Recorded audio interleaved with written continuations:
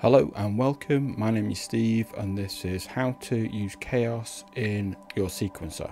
I'm currently working on a short Star Wars fan film and I want to do a sequence where the X-Wing shoots out a bridge, it then goes underneath the bridge and the bridge collapses on the TIE fighter. So how do we do that? I know I need to use chaos, I know I need to use some explosions, so how do we do it? So this is where I'm at the moment.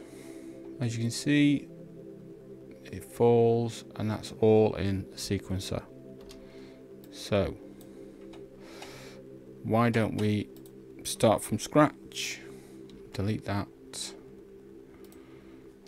Okay, we will bring up a new bridge, position it. Right, so we go to fracture, we then select new, and we'll put it into our fracture folder. Seemingly there's one that already exists.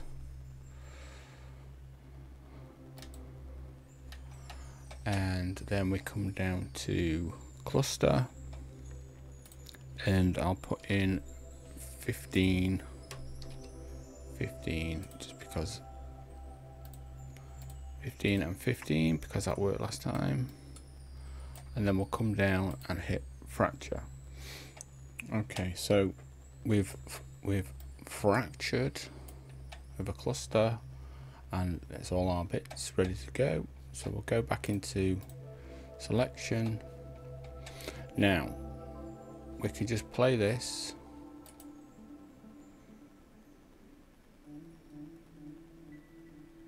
and it's really slow and not much is happening. So what we need to do, we need to delete this, come down into our folder,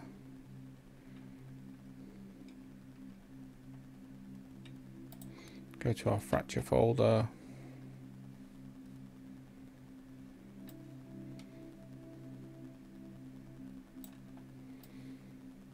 put it back into position,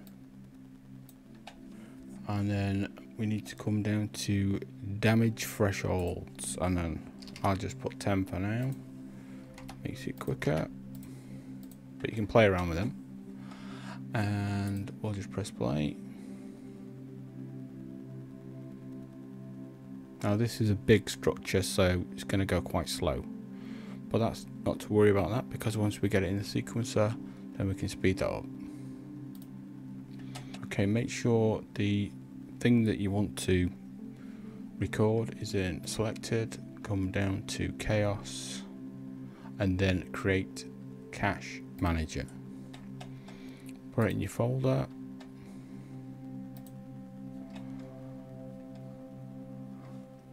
and then come up to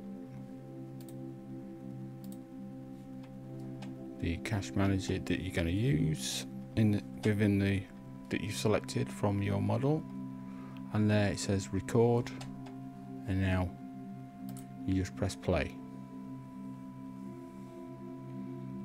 This is now recording the breakup of all the bits within the scene, and wait for it to settle, and then we'll press stop. We'll just wait for that last bit. Okay, we'll stop it there. Now we need to change that to static pose, grab our chaos cache manager, easy for me to say, and put it into our sequence. Select the track and start time, and then we'll go through. I've already placed some explosions here, so we'll go through, find out when our explosions are going to go off, and just before that we'll put a keyframe and then go a little bit further up and then put in 100, and there you go, and you can speed it up and down in your sequencer, fast